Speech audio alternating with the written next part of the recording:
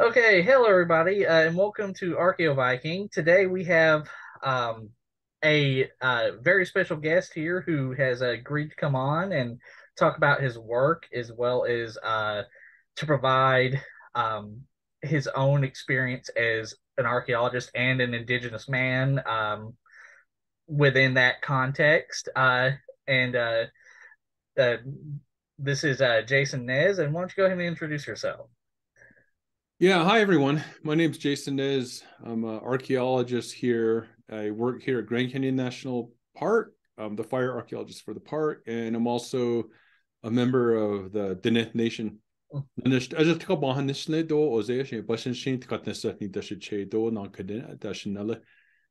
My roles here in the park, archaeologist, resource advisor, firefighter. I fill a bunch of different roles. I talk about a lot of native issues here within the park on behalf of the park too sometimes. Oh, cool, cool. So first, let's start off with how did you get your career in archaeology started? Like, what sparked your interest in things like that? So 20 years ago, I was in college at Northern Arizona University in Flagstaff, and I got a job at Navajo National Monument, which is a Park Service unit inside the Navajo reservation. And seemed like it was going to be a summer job, and I took it. I was down at the cliff dwellings at Kitsi and Batkatakin. I was down there, and in that time, I sort of learned about my relationship with the pueblos down there and all the different prehistoric historic sites down there, and realized my cultural connections. And I realized that our Navajo Diné respect for these sites has always been interpreted as fear, as taboo, and in some cases those are correct beliefs, but in others it's just been wildly misinterpreted and used against us to disassociate us with our Pueblo ancestors. Okay. Now I understand that taboo often means that you can't always necessarily talk about it. So feel free to abstain if it is the case. But what what exactly what exactly was generally the fear and taboo about it, So, if you can talk about it, so going back at the way we see the past, going back to the way we see ourselves here in time and space, our different. The way I introduced myself was my clans. Zuni Edgewater, born for Osea Sheehan, the Arabi Salt Okay. clan. My mother's father is from Tangle people, and Okay. my grandfather's father is from my father's father. My grandfather is from the Mexican people. So when we identify ourselves by clan, we're identifying ourselves to places in space and places in time. For Okay. example, my Zuni Edgewater clan, when we look back in history, our origin place is at a pueblo that's east of Santa Fe up in the mountains called the village by the white beach, by the white shore. So that relationship is me culturally. I'm Navajo. I speak Navajo, I look Navajo, I think Navajo, but my ancestry goes back to Pueblo people. And to me, that's a way that I can work together. That's a way I can find common ground and a relationship and get things done when it comes to protecting and preserving. And it also allows me, I feel it allows me to be able to interact with places in the landscape, places with sherds, with rock art, with cliff dwellings, all the places I go and interact with things. It affords me that faith and that relationship that things don't affect me negatively. Other people think about it differently, and for myself, that's how I'm able to do my job. And Okay. my father's clan, Ozeashihe, the Salt clan, we come from a place we come from what's probably Las Salinas Pueblos, another Pueblo area that was the people left in the late 1850s because of the Americans. But Yeah. Yeah. all of those come together and make up who I am and establish these relationships with places and people that are out there. And I can feel faith that I'm not going to be affected, that things aren't going to hurt me. Okay. And for my people, we don't go into it a lot, but as a matter of respect, when someone's gone, we don't interact with the things they left, with their belongings. We give it away, we get rid of it, and it's part of a psychological letting go, and it's also a psychological it prevents us from interacting with something that might have had smallpox on it or tuberculosis. And a lot of our beliefs come from that era of time when disease was rampant. And we've seen that 93% of the North American indigenous populations were wiped out before Columbus even stepped foot on the continent. I mean, those early diseases brought by Euro Americans at Linzanzao Meadow in Canada, and probably earlier explorers, they probably brought all sorts of diseases. And that's just one of the harsh realities we deal with. It's one of the harsh facts is that this continent was depopulated by disease. The lack of our presence has been used as an excuse to exclude us. Yep, unfortunately. So yeah, and there's a lot of on the Lansing Meadows that's very interesting too because of the oral histories, the various Mm-hmm. Iroquois. And let me interject. I always like to do this. Yes, to people, members of the Haudenosaunee Confederacy, I'm well aware that Iroquois is not the proper term. Unfortunately, Iroquoian is the only thing we know of for the languages. And until a different term is come up with, that's what we the only real way we can identify the language group. So I apologize in advance for. Yeah, and the tribe has been moving forward with renaming themselves with their traditional name. I'm not from that area. Haudenosaunee. The Haudenosaunee. Yeah, Uh, Haudenosaunee yeah, instead of Haudenosaunee. the Yeah. French.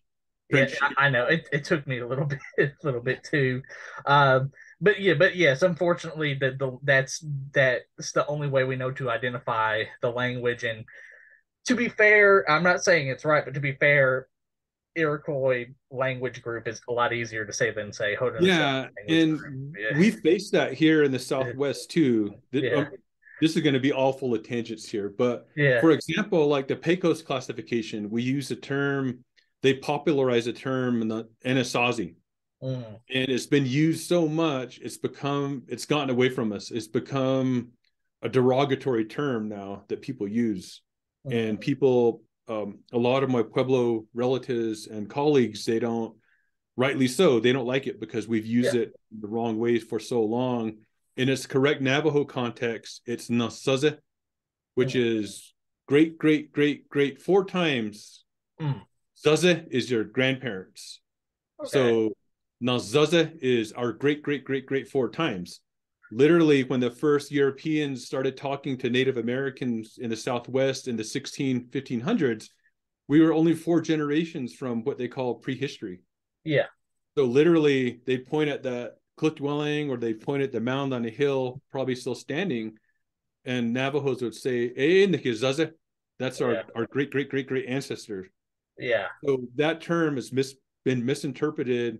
It's gotten away from us. It's become derogatory, and it's something that I think a lot of us here in the Southwest that we don't use anymore, or we're trying to get away from it out of yeah. respect. Of course, yeah. Which is why I always like to give that something like that because I when I talk about the Haudenosaunee, I'm like the Haudenosaunee, or more commonly known as the Iroquois, but more properly known as the Haudenosaunee, is how I like to phrase it to try and um, push away from the term.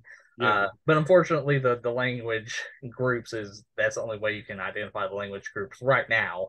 I'm sure yeah, we'll come up with a better way to identify that later. But the Iroquois speaking peoples have oral histories of the Vikings. The sorry, I don't like to use Vikings in that context, but because Viking was a specific sort of job. But anyways, the Scandinavians who came to Lansdowne Meadows and probably a little bit further south because the Vinland and Greenland sagas mentioned them going a little bit further south, so probably to like I'd say at most to New York. Maybe we don't have archaeological evidence, but it's also very possible based off the oral histories and such. Also, Jacques Cartier, the French explorer to Canada, he mentions that the Haudenosaunee and the Hurons and other tribes they talked about a lost city called Saguenay that where they're like, oh, these people looked like you talking to Jack Cartier, and they wore garments similar to yours, and they would trade us in silver and iron and things like that. Uh, and then he was like, oh, okay, and so a lot of people are like, well, maybe that was them talking about Lansdowne Meadows, but also to be fair, Or it could be like El Hombre Dorado, where it's like they're the just trying to get rid of them. yeah, exactly, like The the seven Amazonian cities of tribes. Yeah, Cibola here down in the yeah, southwest. yeah, exactly. Yeah, like with Coronado's expeditions, they're like, yeah, it's somewhere over there. Leave us alone. you know.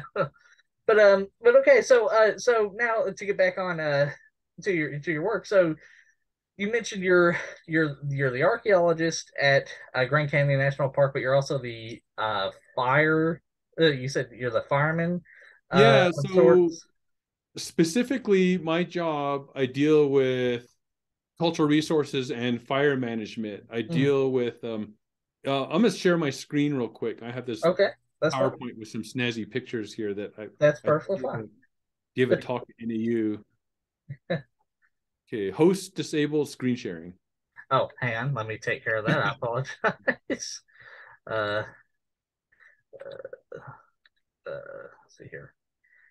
Let's see here. Let me. Hmm. Let me sharing options. All there we go. There we Okay. go. All right, there you should be able to do that. There. Okay, I'm gonna great. How can I start it? Slideshow. Okay, so can you see that? Yes, I can. Yes. Okay, I can't see myself. So my job here is I work with fire management here in the park, and here in the park we have different types of resources, natural resources, cultural resources, and cultural resources tends to be the most irreplaceable, and it tends to be the most susceptible to damage by fire, whether natural or prescribed fire. So part of my job is working to facilitate prescribed fire, fuel reductions, fuel treatments around like Grand Canyon Village, around their infrastructure, and also to respond to wildfires to either help suppress them and avoid damaging our cultural resources, or helping to turn that fire into a fire wildland use fire, to use it to mimic natural fire conditions. So my job, I have to keep track of all of their sites here in the park, whether they're susceptible to damage from flame, extended heat duration, from dropping water from the air, from bulldozers on the ground. And that's a lot of my day job, is working for that, facilitating putting fire on the ground. As a native person, as a scientist, I certainly realize that we need fire back into the environment. The Mhm. exclusion of native people from the environment when the government made these lands into parks and forests, Yeah. keeping us out, they've created these unhealthy jungle-like places. And yeah, so now we're more prone to catastrophic fires, that we lose everything. It's so hot, it destroys the soil, it destroys artifacts, it destroys the habitat. But if we were to mimic more natural conditions, which have been here prior to fire suppression, fire to what I'm gonna call undermanagement rather than mismanagement, we can have low intensity, healthy fires. Hmm. All of our cultural resource sites out there in the landscape, they've evolved with this low intensity fire. As time goes on, and like the recent footprint site in White Sands, we see that the human occupation of North America is actually 23,000 years ago. 20 years ago, when I was in college, they'd say like Clovis is it, 12,000 years ago. Don't look beyond that. Don't dig any deeper. Don't ask any questions. Mm-hmm. And then we had the coprolite site in Oregon that showed up. And all of a sudden it was 15,000 years ago. And then we had the handprint site down in Chile or Tierra del Fuego that was like 30,000-year-old handprint. So here in North America, we find the footprint site at White Sands, and all of a sudden we see that humans have been here about 23,000 years. So that's 23,000 years of a managed landscape, of a managed ecosystem that's co-evolved to need humans. These landscapes need humans to bring fire. They need humans to bring plants, good and bad. They need human presence to cause animal migrations, to cause animal evolution. Native people were geneticists. We developed corn, we developed tomatoes, we developed all manner of plants through genetic manipulation. And in that same way, we've done these things with the environment. So these landscapes, they need human beings. They need people like us that know how to live there just using it. In Navajo, we don't think of management as plans. We don't think of it as option A, B, and B, A, B, and C, and big planning meetings and all that. In Navajo, merely existing is part of the plan. So us being there is what nature intended, and nature needs us. And we see that everywhere. We look here around the park, and we see that our forest in the 1875, you can see the top picture, the open tree stands, low tree density, it can handle a giant fire and be fine. But in 2004, my colleague Neil Weintraub, his picture shows it's dense, it's thick, and it's not healthy. The trees aren't as big, they've been clear cut in the past, and any type of fire they're going to get is going to be catastrophic. All that rain or all those trees suck up all the water. You can see there's no water there. So the lack of fire, the lack of human presence has caused a lot of our water sources to dry up, and it's caused these changes in the landscape. And we see it everywhere. I see it everywhere. In my job, I go from Oregon to New Mexico working on fires. I see different landscapes. I see coastal landscapes, interior landscapes, montane, alpine landscapes, and see how they're being affected by the lack of humans that have been here for 23,000 years. And we see that we recognize that our forests have evolved with fire, and all of those resources, the plants and the animals and the cultural resources, they need fire to stay healthy.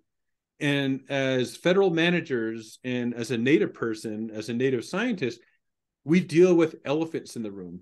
And for us archaeologists, not necessarily an elephant, it's this mastodon, big giant snuffleupagus guy over our shoulder. And it's looming because the science we practice, the science we use to do our job was developed by non-native people for non-native reasons. A lot of our science is developed to diminish the native voice, to diminish our presence here. And that's just the reality we deal with. We see here at Grand Canyon that we tend to only talk about 2% of time. You go to any park unit in the country, and a lot of our information, a lot of the kiosks talk about Teddy Roosevelt. They talk about John Wesley Powell and the Stanton expedition, when that's only 2% of the human occupation. And there's this beautiful, amazing story that's 98% of time here that we're missing out on. And who best to tell it? Native people. We're here. Of course. We're becoming more educated and more capable of telling the story, and we're out here. And we know as archaeologists that a few flakes we see on the ground, it leads to more. It leads to sites. 5 flakes turns into 20 flakes, and then it turns into 500 flakes. And then we can see the differences in density in tertiary, primary, and secondary. We start seeing production areas, and we follow those flakes. They're coming downhill, and we look up. Here on Navajo Reservation and in the Southwest, our hills, we got giant sites like this, 1,000-room pueblos, 100-room pueblos up on a hill. And we think that those few flakes, they can't get bigger than that, but they get much bigger. We zoom out to Google Earth and we see like this picture in the upper left corner, you see that rectangular alignment.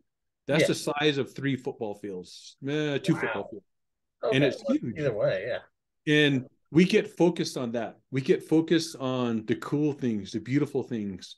And sometimes you let yourself get thirsty, you let yourself get tired, and you float out into space and it changes your perspective. You see landscape level manipulation.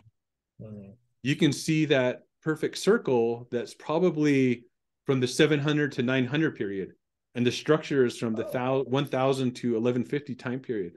And you okay. see that road system, and those roads go to other places on the horizon, other giant pueblos. And we think it can't possibly get bigger than that. Those few flakes, they turn into that big site. It turned into this cultural landscape. And then we zoom out even further in the space and we see that one site with that one giant circle is part of 1,000 sites, part of 1,000,000 sites, all equally unique, with unique landscape level manipulation, with unique architecture. And we see it's this giant civilization. And we see that, oh, it can't get much bigger than that. But how much bigger can it get? We've already gone forward and back in time. We've gone up into space. We're up in the Google satellite. And when it comes around, it comes back to us, Native American people, Indigenous people. All those things are little parts of who we are, from the biggest Chaco Pueblo to the Cahokia Mountains, to Machu Picchu, to the pottery sherds, to the lithics. All of that is who we are. Sherds, projectile points, to pueblos, rock art, mountains, all of that is us. When we lose even the smallest bit, we lose a little part of our identity. And as Native people looking forward into the future, we're always looking back to learn something. There's that saying, you don't know where you're going unless you know where we're coming from. So as a scientist, I got to know where my science is coming from. I got to see the eugenics that started at Pecos. I got to see that ugly history and move forward from that. And I have to see my own culture, our belief system on mountains, like the sacred mountain image, with the plants that we use as medicine, with the animals that we use for certain things and the different meanings it has. And that helps me in the present as a firefighter, as a fire resource advisor, as a fire archaeologist. It helps me make better decisions. And for a lot of us Indigenous people, we're not just looking 7 generations into the future. We're not looking 70 generations. We're looking 700 generations. Who are we? What are we leaving for the future? How am I setting up the future for success? Those are the reasons that we do science. Those are the reasons we use our traditional ecological knowledge. And those are the reasons why we care and we're taking those risks. We're leaving something for the future. We're leaving management, a management footing, a background for them. Okay. Yeah, and that's very very fascinating. And yeah, I love because I've known this for a while, but I love every time the controlled fires, Mm-hmm. the controlled burns is brought up because uh actually on my channel I did a really long an hour and a half I want to say long video about indigenous like indigenous agricultural and horticultural Mm-hmm. techniques, both before and after contact up to a certain point. I didn't really go past the 1800s because it's at that point we know what's going on. It's sort of I don't want to say irrelevant to modern knowledge, but it was relevant to the video. But it seems to be a continent wide practice because you mentioned Oregon and such, but also a lot of the research papers I looked at, for example, some were here in the Carolinas and Georgia, as well as up in Alaska, as well as up in the Great Lakes region and the Great Plains. So it was literally, and also in Mesoamerica as well. So it was literally the entire continent. And you can see that in the pollen record and the soil record and such as like the pollen of like before European colonization of these areas, for example, here in Georgia, you would see more. Um, you would see a lot of oak, like live oak and red oak and such, and chestnut and hickory pollen, but then like you wouldn't see very much pine or anything Yeah, other than that. And same for even up in New York, say in the Great Lakes region or Alaska. But then suddenly after European contact, you start to see these really easily burned trees start to yeah. flourish. And a lot of that came from the lack of cultural fires.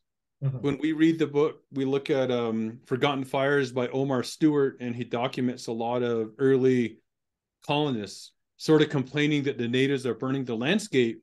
And then later they're complaining that the landscapes become unmanageable and impassable. And Yeah. we see that removing the original managers has led to this catastrophe that we're Yeah. in. I mean, this like Yeah. continent wide ecosystem change that has happened. And Yeah. And then like campaigns like Smokey the Bear, only yeah, you can prevent forest fires and things like that. And now there's not a state or a national park or something that I know of that doesn't use controlled burns in some way yeah. to, control And their in our modern times, we've learned that it's this useful tool, and we've seen great examples and documented examples of how Native people use it. And that's one way that we work together is like, okay, we're going to share knowledge and we're going to fix this, and we'll fight later, but yeah, let's work on sort of trying to restore this landscape as best we can. Changes are coming, and all we can do is blunt those changes now. I think that we've lost our chance to get climate change and make some positive changes, and now we're just going to have to mitigate and react. yeah. And that's very possible. And then uh and uh com- high risk communities, like for example, uh, most of the Native American reservations, as well as other low high risk communities of people of color, are the most at risk because Mm-hmm. I mean, I by no means grew up wealthy. I was definitely at most I was lower middle class, and that's pushing it. But even with that, we're not the ones that are going to suffer the most. It's going to be Native Americans and other people of color and things like that. And you were the guys who were already doing the mitigation long before we were here anyway. Mm-hmm. And that's very unfortunate to have that happen. Um, you know, um, The way we make changes, the way we yeah, save things, preserve things, is working together. yeah, And I think that's pretty important. That although Native American communities are being flooded, they're going underwater, they're mhm, getting washed out to sea, that collectively we're all going to have to work together on solutions. Otherwise, we're yeah, all going to lose. And we exactly. either And stand together or we don't. And yeah, which is one of the major reasons why I made this channel, was one to provide accurate, not whitewashed history. Uh, though to be fair, I also do have some European history on there because there are genuinely interesting, as parts of European history. But the major reason was, well, let's look at try to get accurate history, especially with all the anti all these bills trying to whitewash it. And that's also why I have someone like you on here, is like we need to spread the word and get you know um sort of get that out there, because not a lot of people for one thing, not a lot of people understand archaeology as a whole. I mean, we've all I would almost guarantee that you as well, we've all heard the, oh, you're an archaeologist, so what kind of dinosaurs do you dig up? yeah, Yeah, or aliens or something like yeah, that. And it's like, and then add that on top of that, that not a lot of people know that there are actual Native American archaeologists like you. And then there's an individual named that you may be aware of because you're in the same region, Curly Tlopioya. yeah, Curly. Apologies if I butchered that name. and then like John Torres and things like that, uh, but not a lot of people know about that as well. Yeah, So we're out here and we're all working hard, but unfortunately, we're all focused on like the issues at hand. yeah, I of I course. dread the day for Western science when we can all get together. We all have the funding to work on what we need to on the Yeah. research that we need to do for Native communities on behalf of Native people. But like for myself right now, I'm just reacting, Mhm. trying to stomp out fires before they get big. I'm trying to prevent damage to resource sites. Mhm. Like behind me, I have one of my screen grabs from the Mangum fire where the fire was blowing up and I was guiding the bulldozers around potential lithic scatters and potential arc sites Okay. as the fire was happening. So things can get pretty intense in my line of work. And I've been on multiple fires where we've had fatalities, where we've had Mhm. crews burn over and survive.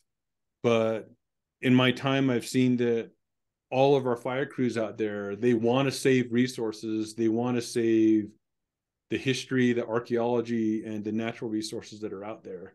And I think that that attitude is really what keeps us in business and what drives us. Otherwise, we'd all just quit. Yeah. Yeah, and in that same regard, how much? So like, what type of like artifacts? You mentioned lithics, but like, what type of artifacts, both culturally and stylistically, do you find, and how often do you find them? In context with the burns, or like what sites are associated with Grand Canyon National Park other than the ones you've already mentioned, and things like so so really quick, looking at the way we deal with fires, that. we often plan for it and we can go out before a fire, before a prescribed fire or fuel treatment, and we can survey some areas. We can select areas of high probability. We can select areas where we know that there might be something, and we can go in, survey those areas, record it, and work to avoid damage. Mhm. We can avoid damage by doing a fuel reduction so it doesn't burn as hot.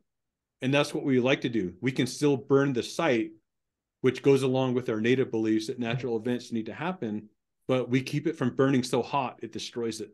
So that's part of my job too, is coming up with those types of plans.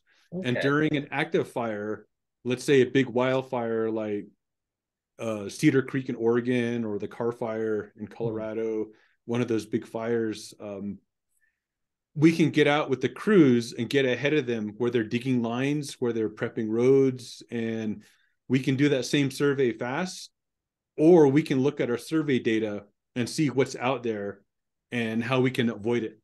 And we can be embedded with the crews and work with them on the ground to avoid damaging things and educating them at the same time. Okay. And we can also work with fire planners.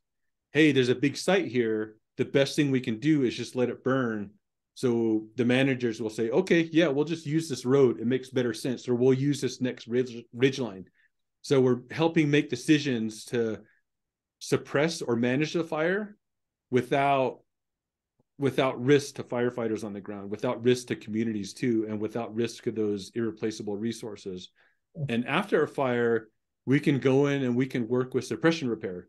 Mhm. Landscapes are burned, we get flooding effects, creeks overflow, we get landslides, and we can work with crews on the ground, post-fire personnel to avoid damaging those arc sites because they're going to have to bring in another bulldozer to fix the bulldozer damage from the initial attack. We're trying to get around it, and let's say we lost it and there's just miles and miles of dozer line. We survey those lines, we identify things, and we avoid damage, or we mitigate damage by documentation or testing. Okay. So pretty intense, and that's where I thrive in that kind of work.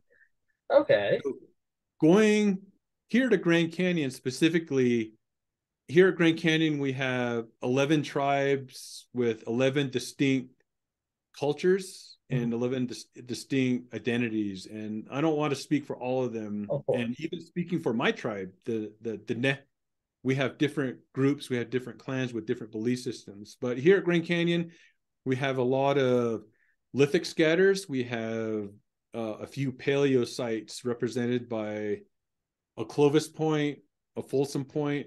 One of them I found on the Wildcat Fire about 10 years ago. And we also have a Folsom Point from the north rim of the canyon. Oh, We okay. have a very big archaic representation, the different Pinto Bajada points associated with the 600 to 3000 AD time period. Oh, okay. Very interesting.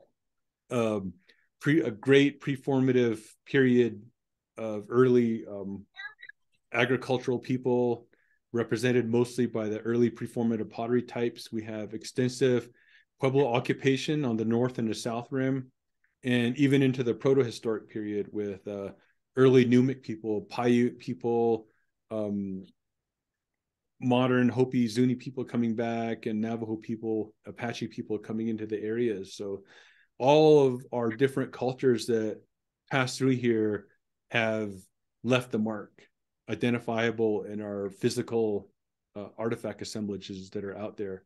Okay. And we took with us those marks.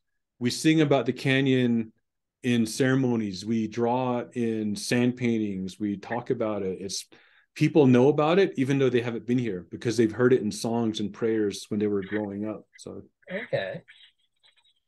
Okay. 1 second. Let me pause this. Anyways. Okay. Well, and that's very interesting to hear about all the different things. Uh, so you mentioned that very large archaic site.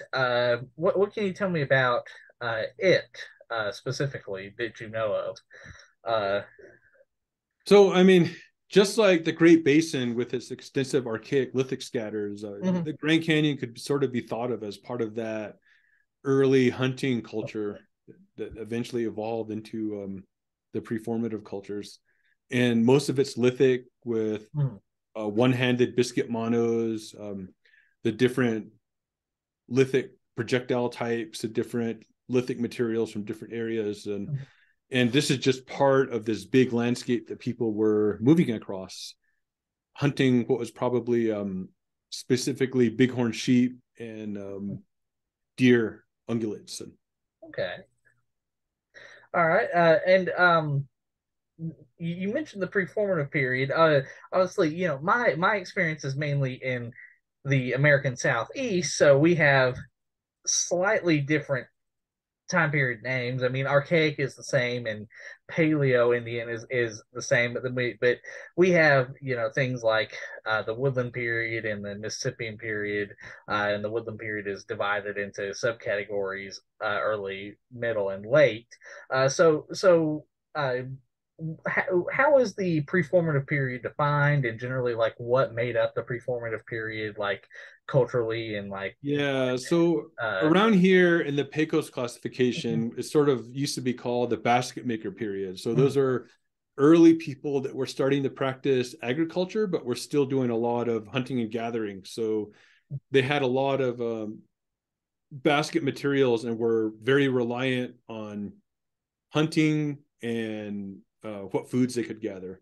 But at the same time, agriculture was starting to show up, and we start to see the beginnings of agricultural plots in places like Black Mesa, which is about 60 miles east of here. We have an early agricultural site up there, and the ones coming from southern Arizona, northern Old Mexico were coming up. So we're seeing the culture evolve away from hunting to hunting and gathering, and then to early agriculture. And we see that with like our different agricultural complexes, agricultural complex sites we have extensive terrace gardens, extensive grid gardens here on the north and the south rim, and into the Pueblo period, which would be the what they used to call the Anasazi period. It would have been extensive fields, cornfields, check dams, more very big terrace complexes and associated storage structures like giant multi-room room blocks, multi-story, multi-room pueblos that start showing up in the landscape. Okay. And I know there was extensive trade with say Mexico and Mesoamerica, and also I don't know if the Hopewell trade networks reached that far. I know they reached as far as Colorado, but I would assume presumably with the Mississippi and Hopewell cultures as well, uh, So that I know of. yeah, so a lot of the trade would have obviously been secondary. Chaco Yeah. had probably the more direct trade route Mhm. with our southern neighbors, but here at the canyon, we have some of our sites that have uh, agave, agave, agave gardens that Mhm. have been there for 1,000 years, and that type of agave comes from northern Mexico. So we Oh, have okay. indications of travel back and forth. The Colorado River runs right through the canyon. Rivers are convenient travel and economic corridors since the beginning of time. Yeah, of course. I mean, basically, literally every civilization in the world is generally pops up around rivers, Yeah. whether it be the And, Mississippi, the Colorado, the Yangtze in China, the Nile in Egypt, yeah. etc. You know. And one of the things we have to think about when we ask questions like that, and I ask them all the time. I'm Western Oh, science educated, but I'm also consider myself a traditional, is that we ask what's what's distinguishable, like what's the diagnostic Grand Canyon site, what's the typical Grand Canyon this and that. But Grand Canyon is much bigger than just this canyon. It extends far beyond here. Years ago, I before I got my job here, I worked with a group of activists that were fighting inappropriate development on the edge of the canyon on Navajo reservation. These developers wanted to build a tram at the confluence of the Grand Canyon and the Little Colorado River, which is one of the most sacred places to the Navajos and some of our Pueblo relatives. So we were fighting that, and the developers were saying it's just a place, it's just a place, it's just a place. But as traditional people, we're like, no, these things are bigger than that. We see the Grand Canyon is part of the Salt Trail. The Salt Trail goes from Grand Canyon to Tuba City to Hopi, all the way out to Antelope Mesa. And then it goes down toward the Arizona and New Mexico border, and it goes to Zuni. And it goes south of Zuni, the Zuni Salt Lake. And it goes even further south to Old Mexico. So we think of Grand Canyon as just this place, and it is a place, but it's connected to all these other places. So as a native person, when I think of Grand Canyon, I'm thinking of Chaco, I'm thinking of Zuni, I'm thinking of Hopi, I'm thinking of the salt they found in southern Utah in canyonlands that came from the Little Colorado River. Someone carried salt like something like 300 miles in some Hopi yellowware pots out there. Those are the connections. So when someone says Grand Canyon, I don't just think of this big hole in the ground. of course, Just yeah, think of this big, amazing place. And yeah. I didn't mean that to as a negative. I just like Oh just no, no, so much of bigger. course. Well, and I think that's how things should be looked at in all forms of archaeology, because like there's uh of course, as we both know as archaeologists, that for much of the history of archaeology it was very, very, very, very many times more Mm-hmm. Eurocentric, and so like and of course a little bit in Egypt and Mesopotamia, but then everything else is like they weren't civilizations, but it's like that's how it works. Like here in Georgia, we have the Hopewell interaction sphere in all the southeast, and that's divided into several different subgroups. And here in Georgia, there's the Swift Creek culture, which if you look at the map, covers basically all of Georgia. And it's like how do you quantify that? And then also a little further, you have the Mississippian sites, and Yeah. I live here in Georgia. One of the most famous Mississippian sites are Okmulgee and Etowah. And everyone thinks of Etowah just as the city it is now, but really it was part of the big Southern Appalachian Yeah. Mississippian culture. And then later on, it was part of this massive uh, chiefdom, which I've been arguing lately that we should maybe start just referring to chiefdoms as nations, because that's essentially what they That's were. so that's been one of the problems with Yeah, American archaeology since its beginning yeah. is referring to Native nations as tribal groups, as Yeah. societies, not the civilizations they were. Yeah, Because exactly. to build those mounds, you needed people in charge. You needed Yeah, scientists. exactly. You needed geologists. You needed a self-governing society, and that's what Chalco was. That's what Mesa Verde. That's what Yeah. Cahokia. That's what the Iroquois Confederacy. I can't pronounce their name. Yeah, that's okay. Yeah, yeah, yeah. And all of those cultures, Machu Picchu, all of that was Yeah. people and probably an elected leadership with representative leadership of some type, Yeah. with leaders, with scientists, with engineers. And Yeah. we don't call them civilizations. We don't call them nations because early Americans, like, it Yeah. made it easier for them to legitimize, like, we're going to take this, we're going to take over Yeah. this place, kill everyone because these people are ignorant savages. And Yeah. they're not even from Exactly. here anyways. Like, they're No, from no. they're from Well, Egypt. well, And we're and back at that. Now we're saying yeah. they're not even from here. They're aliens. They couldn't have possibly built this. They're so stupid. They're not Yeah, capable or of it's Atlantis. an Or it's artist or an Atlantis, yeah. engineer. And that's just this crazy conversation that society is in, that people propagate, that people push. And it's just this long line of trying to delegitimize native occupation, delegitimize native existence. Yeah. That I'm not descended from smart people, that I'm descended from people that couldn't have made a string and pulled a long straight line, pulled it in a half circle to build a giant D-shaped pueblo. Like, it's people do Yeah. it. We're smart, Yeah. time and energy. And Hmm. Exactly, exactly. Well, and like continue on the Mississippian thing, like by the time that DeSoto and the Spanish began exploring the southeast of the Mississippians, there were these chiefdoms, kingdoms, nations is what I prefer to call them, but still that they described were there, that they had probably always been there, and the one specifically here in Georgia was the Coosa chiefdom. And if you look at the map, it covers most of northeast Georgia, a good chunk of northeast Alabama, uh, most of northeast Tennessee, and most of West South Carolina and North Carolina. I'm like, that's as big as a European nation at well, both at the time and now. I'm like, and they had multiple cities and things, and like DeSoto even described one of the cities where like it was after he like a lot of Spanish, kidnapped the chief, the sachem, whatever was their designation, because of course it varies from people to people.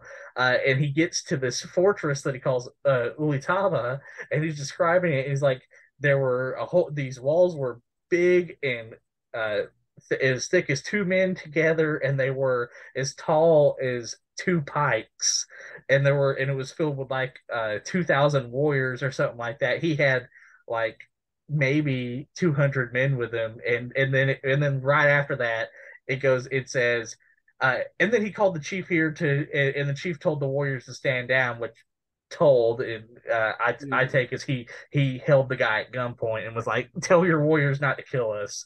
But yeah, this and description is that that's a city, that's yeah, a fortress, and you and don't have Cabeza that. de Vaca, when he Yeah, wrote the yeah. story of Alvar Nunez Cabeza de Vaca in 1528, he talks about those civilizations in Texas and civilizations in the Southwest. And later, when he went back with the Coronado expedition, like, they were like El Muerto, they were dead, cities of the dead.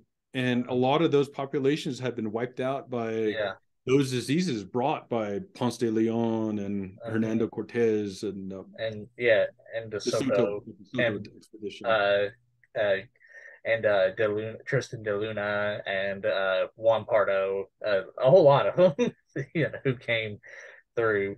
Yeah. And one of my other favorite facts to talk about to sort of dispel the myth of um, Europeans being more advanced or more civilized than Native Americans is, even in DeSoto's own journals, he's talking about how the longbows used by the southeastern tribes, as well as the atlaus, because atlaus were still being used then as Atla. well. Atla. Apologies. Yeah. Yeah. Uh, yeah. they were both being used, and he's describing how he's like they're more accurate than that both are more accurate than the Yeah, muskets and their crossbows, because the Spanish also brought crossbows. They could fire. They had a better firing rate, and they could penetrate the yeah. Spanish armor. Our contributions, the native contribution, is what made America America. I mean, Yeah, we taught the colonists what plants to plant. We yeah, taught them what animals to hunt. We taught them how to fight. yep, The Americans could never have beat the British if they didn't fight like Indians behind trees wearing buckskins yeah, that blended in. They wouldn't know agriculture. They wouldn't know all those things. Like a lot of the early medicine, early plants, all of that technology was learned from native people. mhm, And then they turn around and then say we're the savages. So yeah, yeah. Well, like in like going on they taught them how to fight. Tristan, both DeSoto and Tristan de Luna mentioned how the southeastern tribes with their war clubs, their exact words were like they were just as skilled in their use of their war clubs as European sword masters were with their swords, mm-hmm. which is, means they were very skilled with their weapons. And they talk about how they did, elaborate uh dances and the training methods that they would use and things like that, and of course the various battles they had. And it's like, yeah, they were very skilled. In fact, there was an excerpt in that where like they had captured some Mississippian warriors, and during the night the Mississippian warriors escaped, picked up the Spanish swords, and were able to use them immediately. They're like, oh, this is just a slightly harder, sharper version of my war club. Stab, it's like, so it's just like they knew what the stuff was. If they just because they didn't necessarily always use it didn't mean they didn't know how to make it or use it. I mean, after all, copper and bronze were used in North America for thousands of years. So, uh, so yeah. Um, which so I 100% agree. And such. What was I going to say? Oh, yes. So you mentioned the Salt Trail. So explain that a little bit, because I've actually not heard of that much. So here in the Southwest in our cultures, we have a whole series of routes and trails that have been used thousands of years, probably Mhm, 23,000 years, that were old migration routes, that are old trade routes, mhm, and they've become a part of our songs and ceremonies and ritual mhm. travels. And that's just one of the many trails that we have. And Okay. Okay. And I presume based off of its name, it was primarily used to go and obtain salt. Uh, yeah, it goes to different, many, many, many different salt sources, and not okay. just. All right, that makes sense, and that's very interesting because, like I said, I've being that most of my work is in the American Southeast, I don't know that much about the American Southwest, so I've Yeah, never heard I about mean, that trail. salt, just like in the Mediterranean and Yeah, old Africa, it's like very important resource. And yeah, there's whole Pueblo cities like Los Salinas, Las Cumanas, Cuevera, Abo, that were established around the giant salt lake and exporting salt for curing bison hides and engaging in trade from the plains. So okay, very, very big economic driver out here. okay, that makes a lot of sense because, as you said, salt is very important in for a good chunk of the world, if not most of the world. Mm-hmm. Um, and especially when it comes to trade. So yeah, that like I said, very interesting. I had not heard of that. I'm very pleased to have learned about that. Yeah. um, so going back to your work with Grand Canyon National Park. So judging from your PowerPoint, you do uh, present about the stuff. How do you engage with the general public, indigenous or otherwise, about your work with Grand Canyon National Park, as well as archaeology and things like that? So I think of my job as an archaeologist, as a scientist, is Mhm, I'm this educator, I'm this interpreter. I'm looking at data from 100 years ago, 1,000 years ago, mhm, 10,000 years ago, I'm looking at numbers. I'm looking at stratigraphy. I'm looking at styles of art, styles of projectile points. I'm looking at designs on pottery, and I'm interpreting that.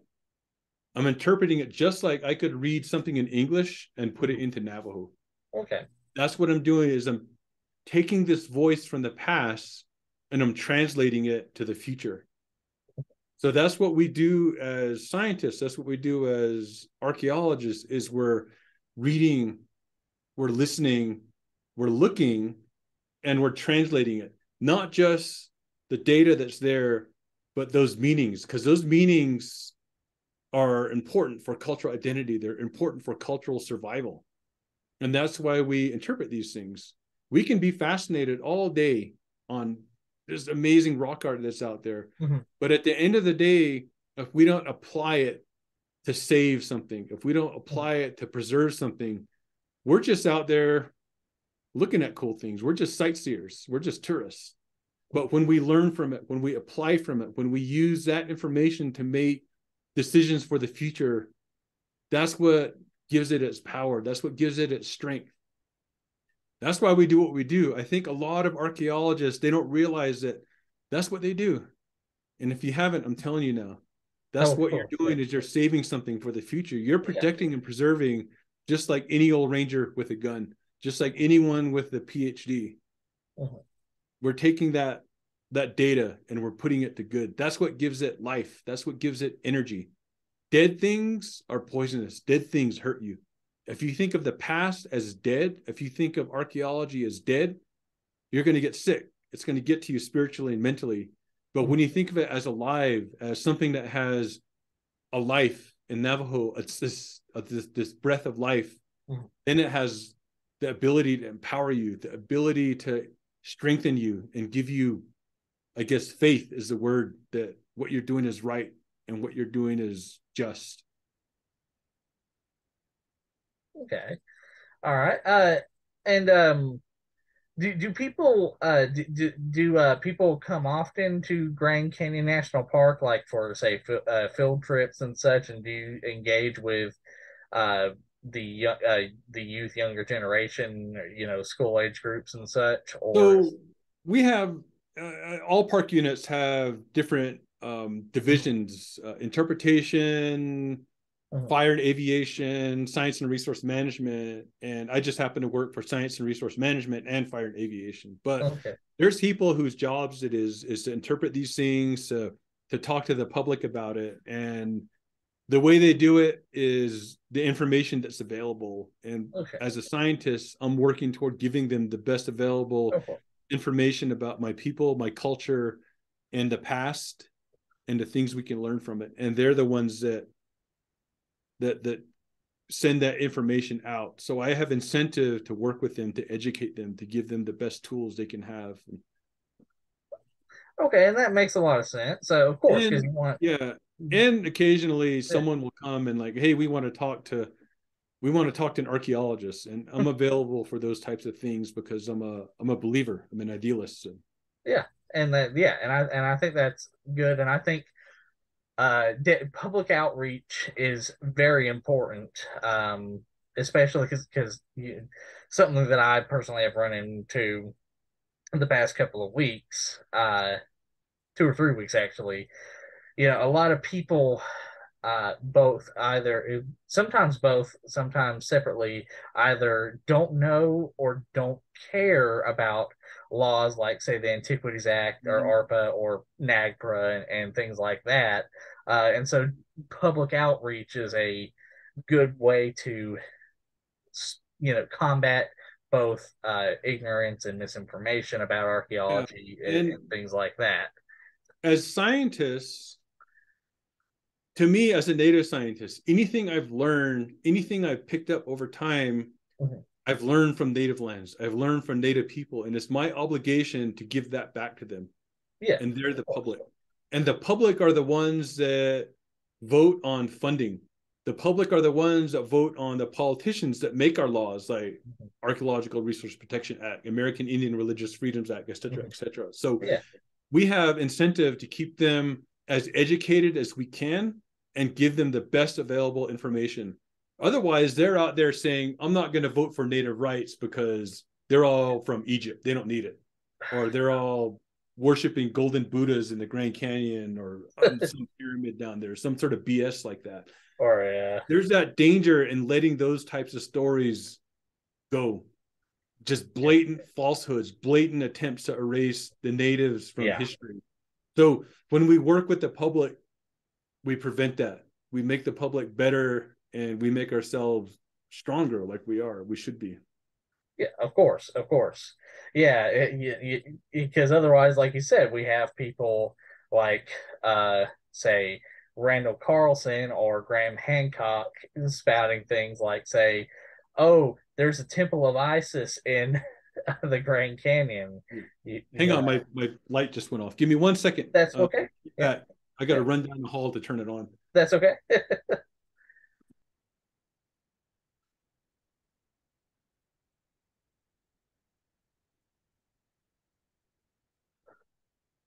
uh, as you're saying, yeah, yeah, So we're all working to protect and preserve culture, but we're also working against mismanagement and yeah. mismanagement with potential to do very adverse things for Native people. Mhm. People that don't believe in Indigenous intelligence, that don't believe in Indigenous beauty, are more likely to vote against us when it comes to laws and policies in this country. Yeah, and that's yeah, and unfortunately, a lot of that is it's always been there, but unfortunately, a lot of that is on the rise, uh, a lot lately, especially with Yeah, the History attempts. Channel, Yeah, yeah, Netflix, they're all part of that. yeah, exactly. Yeah, and then and attempts by politicians to whitewash history, Mm-hmm. American history, um, or as I've dealt with also in the last couple of weeks, a lot of people trying to claim that, say, American history is like, say, only 150 or 200 years old, when it's like I and a lot of history, a lot of archaeologists and a lot of historians, myself included, have been like, well, no, it's actually, I mean, you mentioned Yeah. White Sands, with the footprints, but also like just the year after that, there was another paper that came out talking about a site, and I want to say Montana. I'd have to look at the paper again. Yeah, I forget exactly where they said was around between 37,000 to 40,000 years old, based off the archaeological evidence, which makes sense to me. I feel like 50,000 years might be not Yeah. out of the And question. But for me as a Native person and as a federal scientist, we deal with like the information at hand, the things we mm, can see, the things we can prove, thermoluminescent dating, yeah, C14 dating, all of the best available sciences. And I also have the things that I believe, my culture, the things I was taught by my grandparents. And science, it proves both. yeah, There's our whole Bering Strait theory, there's our whole pre-Clovis theory, and mm-hmm, all of that's talked about in Navajo culture. Our interactions with monsters in the past, which would have been like cave lions, which could have been ground sloths and creatures like that. Like mm-hmm, everyone's like, oh, humans never interacted with them. And then this footprint site with the sloth print right next to yeah, the human print, it's like, oh, wow, we did. And it's yeah, like, told you so. yeah, And I think exactly. it's always going to be like that. But for me, it's like, it proves that Native people have been here. Time immemorial is time immemorial. Yeah, Without humans here, there's no concept of time. There's no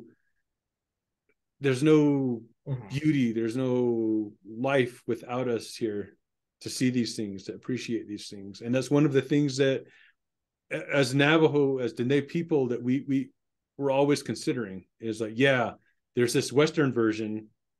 It's also right, but our version's also right. yeah, And science is more than welcome. It's barely catching up. And we're yeah, just gonna sort of chuckle and like, yeah, told you so. And yeah. Well, and yeah, and I'm a big believer in oral and listening to oral history, and a lot of times when I've brought that up, but now a lot of archaeologists do actually consider oral history, but a lot of times I've brought up to people, like, say, outside of archaeology, and they pull out the old telephone argument. Oh, the big fish argument. Oh, it starts off this big and suddenly it's the Yeah, size of the yeah. Empire State Building. It's like, I okay, but mean, that's not how that works in any oral history, any culture that uses oral history yeah, and across the world at all.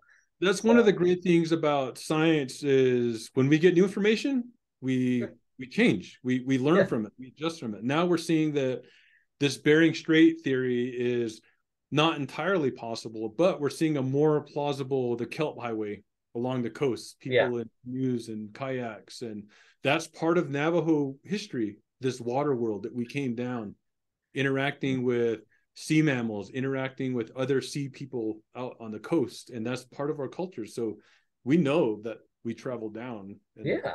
And that's very that in itself is very fascinating to hear about because because again I don't know much about Navajo uh I don't want to say mythology because that's it not always a correct term, but Navajo cultural histories and oral histories and so stories, so just repeat after me.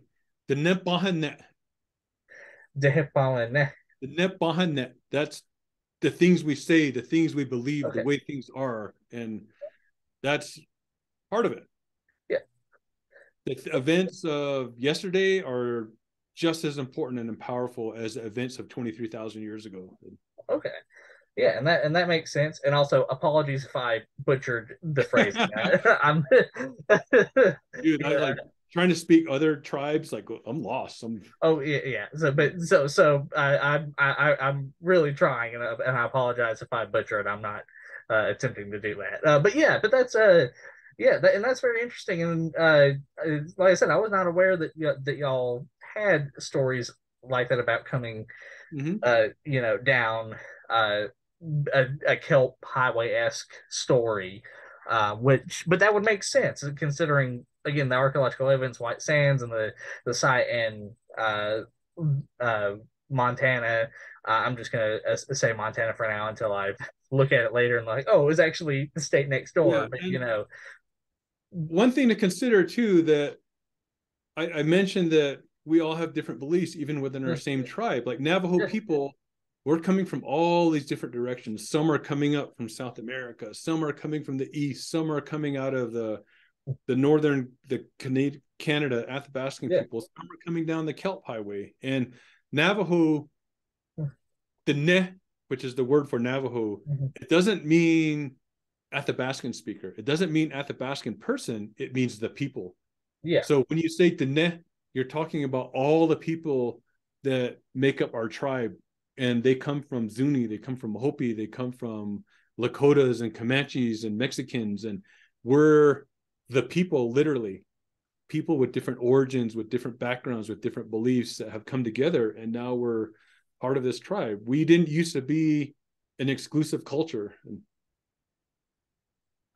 so and we probably yeah. have descendants from Cahokia. We have descendants from Teotihuacan and Paquime. And that makes a lot of sense because again, like thanks to people like Jared Diamond and Guns, Germs, and Steel, a lot of people think, well, that ridiculous idea that somehow movement and trade is easier horizontally on a continent rather than vertically, which is not how that works. Thanks to things like that, people don't realize that people in North America and South America did get around and Mm-hmm. migrated and intermarried with each other and things like that. So I the way you're mean, describing it, that makes a lot of sense needs because more needs yeah, more research because obviously yeah, seafaring people like in the Aztec area, they had canoes and boats capable of crossing the yeah, Gulf of Texas and yeah, exactly. Yeah, and that's exactly it, and so that makes a lot of sense that you would have multiple origin points for the Dene and the various cultural groups that eventually came to the Southwest and such. So, see here. What we're so what we're talking about, you mentioned, what you worked before you started your current job. So how did you get started? Like, how did you get involved with Grand Canyon National Park as a So career? going back to the beginning, I was in college and I became a seasonal park ranger at Navajo National Monument. And my time there at Kitsilano sort of taught me these relationships. Mhm. And as I was graduating, I heard about this excavation on Black Mesa, the some salvage projects for a road. And the Navajo Nation at that time, we had this excellent archaeology program, a training program, and with great experienced archaeologists and students. And Mhm. I was graduating, and it's like, yeah, you know what? I think I don't know, what I seen on TV, go run some screens and stuff. And so I went up and volunteered and got hired as a laborer. And my my mentors at the Navajo Archaeology department saw something in me and believed in me and sort of kept me working, kept me busy. And as my season continued into winter, they brought me into the lab and I processed artifacts and started helping out with the documentation and report writing. And they're like, dude, you got this science background. You have this degree in environmental science. You've learned all of this history and your own cultural history, and what you were teaching at Navajo National Monument as a ranger was like, you can come work here. And eventually I got hired at the Navajo Archaeology department, and we didn't do strictly excavation. We did a lot of projects that facilitate continuing the modernization of the Navajo reservation through infrastructure.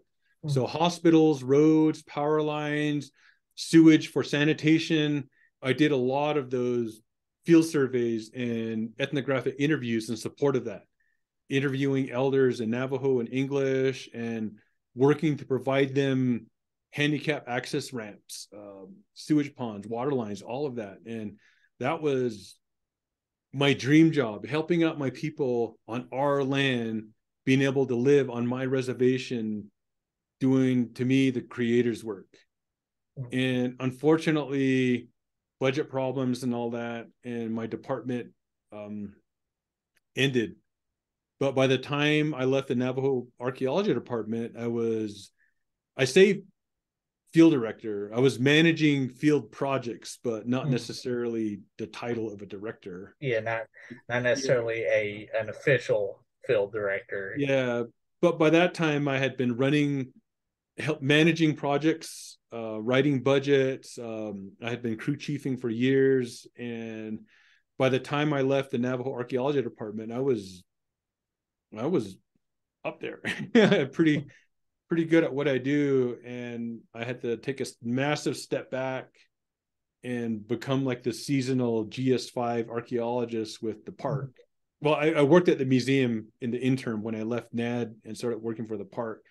And the same great mentors, the same great people that believed in me and encouraged me to keep going and provided me access to analyze artifacts at the museum, provided me the ability to help out on field survey projects and all that. And I started out here in the park as a seasonal archaeologist, and because of my previous training as a firefighter, they're like, hey, can you go out on these fires and work with these guys on those cultural resource issues? And I did that, and that became my passion. It became my calling in life. And I had gone out on multiple fire assignments over the past 12 years now, giant fires. I was in the Car Fire at Whiskey Town, and I was in Cedar Creek in Oregon, all these like little lightning strikes. And so I've been a lot of places, and I fill this role as a resource advisor, advising on general resource issues. I can work with fish habitat, bird habitat, air quality, wilderness rec, and all that. But my specific job is dealing with cultural resources a lot. And I'll work with fire management teams on tribal concerns sometimes, being this between science departments and fire managers and all that. And that's what I do across the West these days. And now I do a lot of training other resource advisors. So I help train scientists to be on fire lines, and I help train firefighters to deal with the science work we do. So that's become my main job, Okay. and it's led to where I'm at today. Oh yeah, yeah, exactly.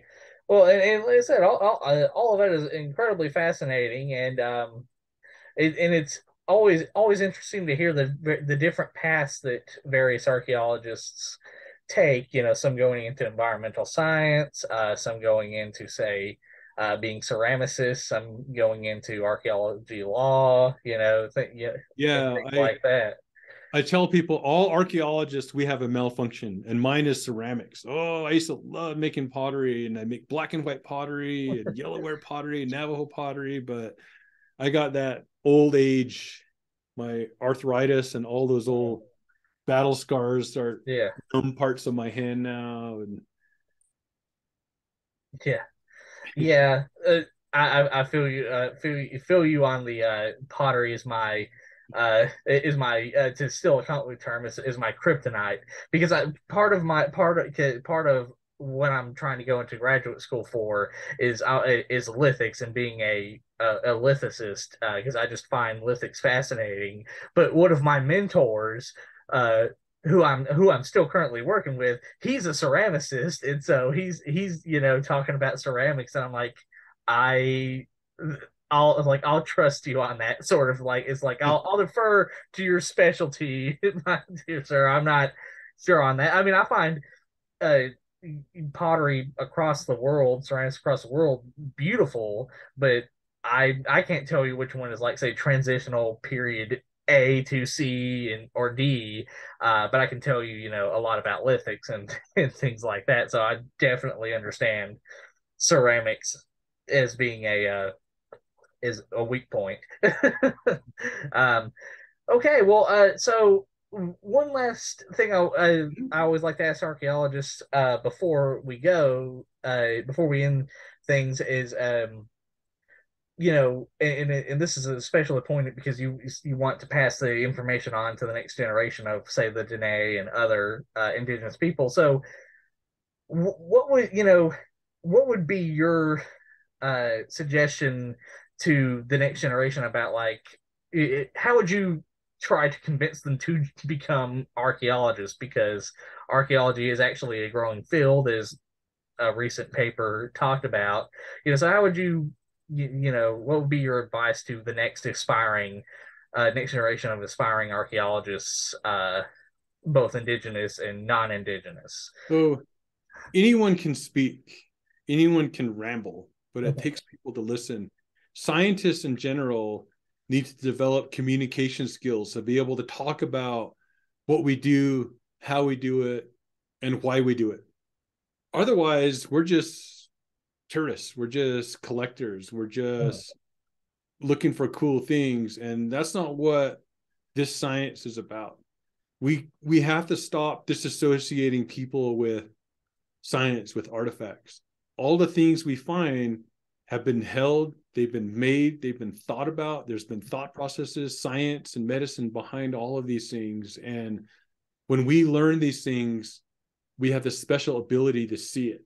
We have this special ability to hear people across thousands of years. And we have this even better ability, this sacred ability to speak it, to communicate it, and share it. If we don't do that, we lose. We're not a scientist anymore. We're just visitors. We're just tourists. And so that's one thing I really think that we need to emphasize more is communication skills for Yeah, scientists. yeah, of course, yeah. Yeah, I think that's very important in learning how to not only look at information but process the information and interpret the information. That's the word I was looking for. Interpret the information, look at and interpret the information so that you can adequately communicate as well. Yeah. And someday, hopefully, the world will get to this point where we don't have to be constantly reacting and mitigating.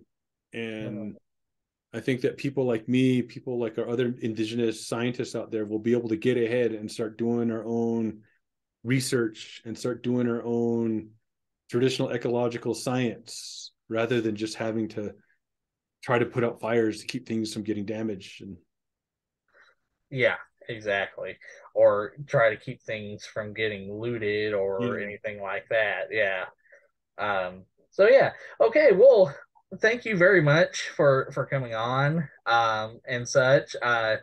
Very fascinating to listen to your work and your history in archaeology, the history of the archaeology and cultural history of the region itself. Because again, I and many people are unaware of the history. I mean, I'm aware of like say the Hohokam and the Magayon uh, cultures, but that's generally that, and then of course the Dene and the Apache and the Zuni and such who had contact with the U.S. after uh, Columbus and such. I know about that, but before then, I'm not very versed. So it's very fascinating to learn about that. And of course, it's of course very fascinating to hear the indigenous perspective on archaeology as a whole, which is one of the reasons I contacted you. And of course, I was very forthright with that. And so it's very good to have that indigenous perspective on archaeology, which is often missing from most archaeological media outside of academia. So so again, thank you very much for coming and sharing your story and your perspectives and your work. So Yeah, thanks for having me. And if you have any further questions, I'm always willing to help out in some way or of course, yeah, send people in the send people in the right direction. yeah, And yeah, so I guess have a good night, everybody. yeah.